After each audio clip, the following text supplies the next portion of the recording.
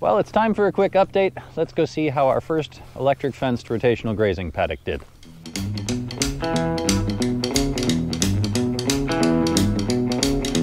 Well, behind me, you can see the part of the electric fence that we've left up.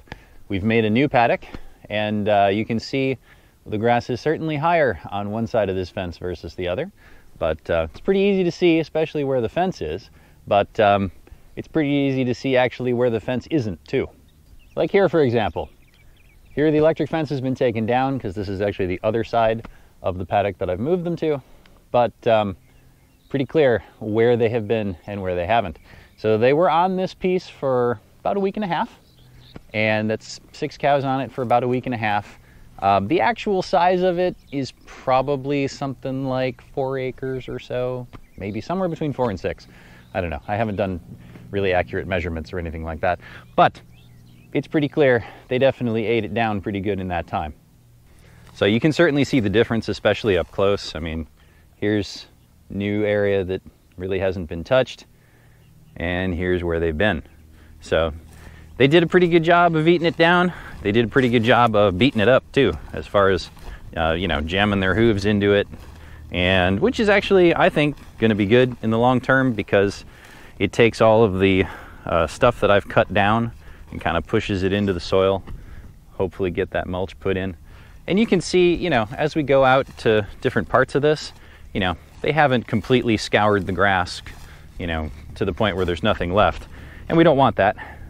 You know, you could argue that maybe it's a little lower than ideal for pulling them off, but you know, it is what it is. It's my first shot. So we'll see how well this works, but definitely pretty happy with the amount of eating down and trampling that they got done here, so that's good. So hopefully we should be able to keep them off of this area for at least 8 weeks. I'm trying to do 2-week paddocks out here, so we'll see how well I do with that. This one I actually ended up only using for a week and a half, but the next one's quite a bit bigger, so hopefully we'll be able to keep them off this for at least 8 weeks before we go back to it. And that'll give the grass hopefully plenty of time to come back and hopefully come in nicely. And here you can see this is the new paddock that they're in. It's probably at least twice the size of that previous one. It might be 3 times the size. Again, I haven't been real exact with my measurements here. So we're going to try to give it 2 weeks on this one, see how much they eat it down. But you can certainly see as we go down, there's, you know, quite a bit here. And of course, this has had another week and a half to grow past, you know, what the previous one had to start with. So there's a good amount of stuff here. So hopefully we'll get at least 2 weeks out of this. We'll see what it looks like. And then we'll either pull them off and send them to the next one, or we'll keep them a little bit longer if we feel like there's, you know, more here that they need to eat up. So we'll just kind of play it by ear with these. And I have cameras looking at these areas all the time. So it's kind of nice that I can kind of get a look, and I can pretty much from the camera take a picture of the field at the start of it, and then, you know, take pictures along the way, and from those pictures be able to see hopefully how much the grass is going down. So I'm going to try that with this paddock because I have a camera looking at it real well. Well, our cows seem pretty happy on the new paddock.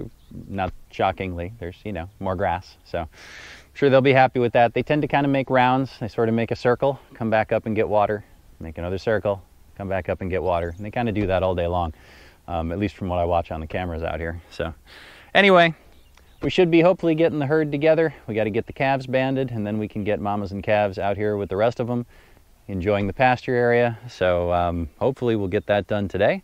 And then I got an equipment cart to build, and whatever else I happen to think up between now and then. So anyway, we got more projects, and we'll see you soon.